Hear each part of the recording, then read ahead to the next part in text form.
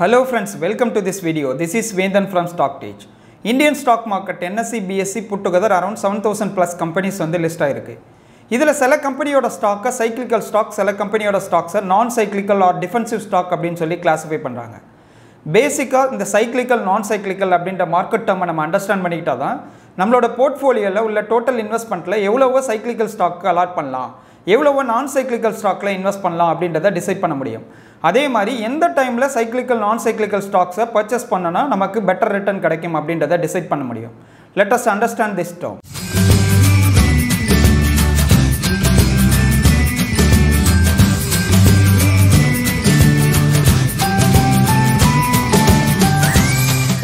Cyclical stock அப்படின்றது ஒரு ஸ்டாக்கோட ப்ரைஸ் அந்த கண்ட்ரியோட எக்கனாமிக் மூவ்மெண்ட்டை பேஸ் பண்ணியிருந்ததுன்னா அதை வந்து சைக்கிளிக்கல் ஸ்டாக் அப்படின்னு சொல்கிறாங்க. சிம்பிள் டேர்மில் சொல்லணும்னா ஒரு கண்ட்ரியோட எக்கானமி க்ரோ ஆகும்போது அந்த ஸ்டாக்கோட ப்ரைஸ் வந்து இன்க்ரீஸ் ஆகும், ஒரு கண்ட்ரியோட எக்கானமி டவுன் ஆகும்போது அந்த ஸ்டாக்கோட ப்ரைஸ் வந்து டவுன் ஆகுது. இதை தான் சைக்கிளிக்கல் ஸ்டாக் அப்படின்னு சொல்கிறாங்க. ஒரு எக்கானமி ஆர் பிஸ்னஸ் அப்படின்னு இருந்தால் அதுக்கு ஒரு economic cycle R business cycle அப்படின்றது இருக்கும். இது வந்து ஒரு 5 ஸ்டேஜஸை கண்டிப்பாக கிராஸ் பண்ணும். ஒரு எக்கானமி இருக்குன்னா ஃபஸ்ட்டு வந்து அந்த எக்கானமி வந்து பூம் ஆக ஆரம்பிக்கும், இல்லை க்ரோ ஆக ஆரம்பிக்கும். அதாவது எக்கனாமிக் க்ரோத் ரேட் வந்து அதிகமாக இருக்கும். இந்த பீரியடை வந்து எக்ஸ்பான்ஷன் ஃபேஸ் அப்படின்னு சொல்லுவாங்க. அந்த எக்கானமி ஒரு மேக்ஸிமம் க்ரோத் அட்டைன் ஆகி நிற்கும், அது வந்து பீக் அப்படின்னு சொல்லுவாங்க. அந்த மேக்ஸிமம் க்ரோத்லேருந்து எகைன் வந்து எக்கானமி வந்து டவுன் ஆக ஆரம்பிக்கும், அதாவது வந்து ரிசெஷன் ஃபேஸ் அப்படின்னு சொல்லுவாங்க. அதுக்கப்புறம் லோயஸ்ட் பாயிண்ட்டை ரீச் ஆகும், அதுதான் வந்து எக்கானமிக் வந்து ட்ரஃப் வந்து ரீச் பண்ணிடுச்சு அப்படின்னு சொல்லுவாங்க. அதுக்கப்புறம் எக்கானமி வந்து எகைன் வந்து ரெக்கவர் ஆக ஆரம்பிக்கும், அதாவது இன்க்ரீஸ் ஆக ஆரம்பிக்கும். இந்த 5 ஃபேஸஸையும் தான் ஒவ்வொரு எக்கானமியும் ஒரு பிஸ்னஸும் வந்து மூவ் ஆகும். இந்த business cycle R economic cycle base பண்ணி அந்த கம்பெனியோட இல்லை ஸ்டாக்கோட ப்ரைஸ் மூவ்மெண்ட் இருந்தது தான் அதுதான் வந்து சைக்கிளிக்கல் ஸ்டாக் அப்படின்னு சொல்கிறோம். நம்ம ஸ்டாக் மார்க்கெட்டில் சைக்கிளிக்கல் ஸ்டாக்கை எப்படி ஐடென்டிஃபை பண்ணுறது? அதுக்கு வந்து சில ஸ்பெஷல் கேரக்டர் இருக்குது. ஒரு சைக்கிளிக்கல் ஸ்டாக் அப்படின்னா ஃபஸ்ட்டு கேரக்டர் வந்து அது ஹைலி வாலட்டைல் இல்லை பீட்டா வந்து அதிகமாக இருக்கும். அதாவது வாலட்டிலிட்டி ஏன் அதிகமாக இருக்குன்னா ஒரு பர்டிகுலர் பீரியடில் அந்த ஸ்டாக்கோட க்ரோத் வந்து அதிகமாக இருக்கும், ஒரு பர்டிகுலர் பீரியடில் அந்த ஸ்டாக்கோட க்ரோத் வந்து டவுனாக இருக்கும். அதனால் அந்த ஸ்டாக் வந்து ஹைலி வாலட்டைல் இல்லை பீட்டா வந்து அதிகமாக இருக்குன்னு சொல்லுவாங்க. பீட்டாங்கிறது வாலட்டிலிட்டியை மெஷர் பண்ணுறதுக்கான இண்டெக்ஸ். அது 1க்கு மேலே இருந்ததுன்னா ஹைலி வாலட்டைல் அப்படின்னு சொல்லுவாங்க. செகண்ட் வந்து இந்த மாதிரி ஸ்டாக்ஸோட PE ரேஷியோ வந்து ரொம்ப லோவாக இருக்கும். PE ரேஷியோ அப்படின்றது ப்ரைஸ் டு ஏர்னிங் ரேஷியோன்னு சொல்லுவாங்க. இந்த ப்ரைஸ் டு ஏர்னிங் ரேஷியோ அப்படின்றது என்னென்னா ஸ்டாக் மார்க்கெட் உள்ள பார்ட்டிசிபெண்ட் அந்த கம்பெனி எவ்வளோ ஏர்ன் பண்ணுறதோ அதுக்கு என்ன ப்ரைஸ் கொடுத்து ஸ்டாக் வாங்குறதுக்கு ரெடியாக இருக்காங்களோ அதான் PE ரேஷியோ அப்படின்னு சொல்லுவாங்க. நார்மலாக இந்த கம்பெனியோட PE ரேஷியோ வந்து கம்மியாக இருக்கும். ஏன்னா இந்த கம்பெனியில் வரக்கூடிய இந்த ஸ்டாக்கில் வரக்கூடிய க்ரோத் வந்து கம்மியாக இருக்கும், இல்லை ஃப்ளக்சுவேஷன் அதிகமாக இருக்கனால எப்போதும் இதில் இன்வெஸ்ட் பண்ணுறதுக்கு சில பேர் வந்து தயங்குவாங்க. அதனால் வந்து PE ரேஷியோ ஜென்ரலாக லோவாக இருக்கும். அதே மாதிரி ப்ரிடிக்டபிள் ஸ்டாக் மூவ்மெண்ட் இருக்கும். அதாவது ப்ரிடிக்டபிள் ஸ்டாக் மூவ்மெண்ட்னா இது ஒரு சைக்கிளை ஃபாலோ பண்ணுறதுனால எக்கனாமிக் க்ரோத் வந்து இன்க்ரீஸ் ஆகும்போது அந்த ஸ்டாக்கோட ப்ரைஸ் இன்க்ரீஸ் ஆகும், எக்கானமி வந்து டவுன் ஆகும்போது அந்த ஸ்டாக்கோட ப்ரைஸ் டவுன் ஆகும் அப்படின்றத நம்மளால் ப்ரிடிக்ட் பண்ணலாம்.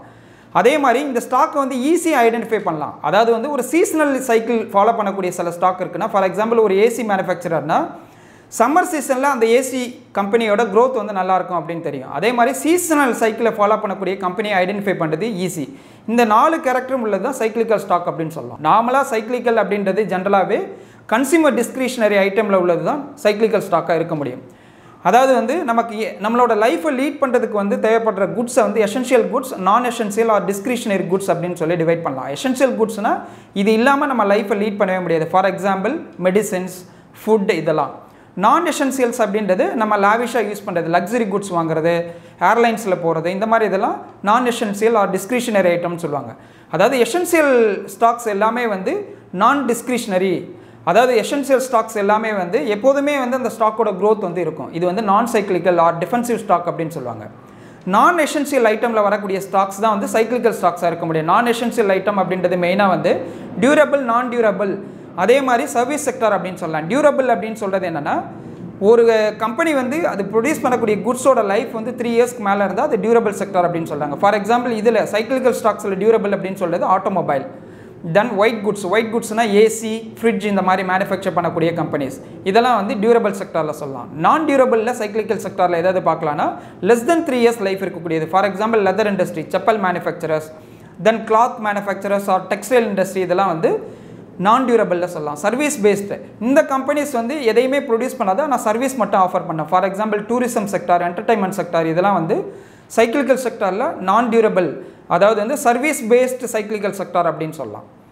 இந்த சைக்கிளிக்கல் ஸ்டாக்ஸ் அப்படின்றது ஜென்ரலாக வந்து எசென்ஷியல் தான். நம்மளோட போர்ட்ஃபோலியோவில் ஒரு பார்ட்டாக இருந்ததுன்னா எக்கானமி வந்து பூம் ஆகும்போது நம்ம வந்து அந்த ஸ்டாக்கில் இன்வெஸ்ட் பண்ணி அதுலேருந்து ஏர்னிங்ஸை நம்ம பெட்டர் ரிட்டர்னை எடுக்க முடியும். அதே சமயம் நான் சைக்கிளிக்கல் ரெண்டு ஸ்டாக்ஸையும் பேலன்ஸ் பண்ணி நம்ம போர்ட்ஃபோலியோவில் வச்சுருக்கணும். அப்போ தான் சம்டைம் வந்து எக்கனாமிக் சைக்கிள் வந்து டவுன் ஆகும்போது ஓவராலாக போர்ட்ஃபோலியோவில் நமக்கு டவுன் ஆகாமல் இருக்கிறதுக்கு ரெண்டுத்தையும் பேலன்ஸ் பண்ணி இன்வெஸ்ட் பண்ணால் தான் இது பண்ண முடியும். ஐ ஹோப் இந்த வீடியோ உங்களுக்கு யூஸ்ஃபுல்லாக இருந்திருக்கும்னு நினைக்கிறேன். இந்த வீடியோ யூஸ்ஃபுல்லாக இருந்தால் மறக்காமல் என்னோட சேனலை சப்ஸ்கிரைப் பண்ணுங்கள். தேங்க்ஸ் ஃபார் வாட்சிங். கீப் வாட்சிங், கீப் க்ரோயிங்.